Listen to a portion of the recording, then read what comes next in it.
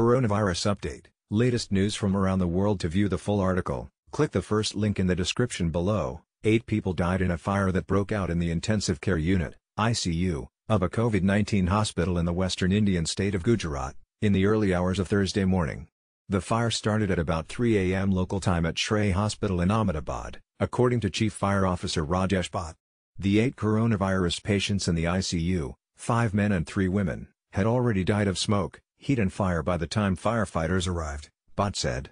"We believe it was a short circuit, but the forensics team is yet to officially confirm what caused the fire," he told CNN. The fire was contained to the ICU and did not spread to the rest of the hospital, according to Bhatt. Some 40 patients at the hospital were rescued within 2 hours after the fire broke out. They were being treated for coronavirus at the hospital, and have been transferred to the city's Sardar Vallabhbhai Hospital, Bhatt said. 2 of the people rescued sustained minor injuries. The Chief Minister of Gujarat, Vijay Rupani, has ordered an investigation into the fire and requested a report within 3 days, according to his official Twitter account.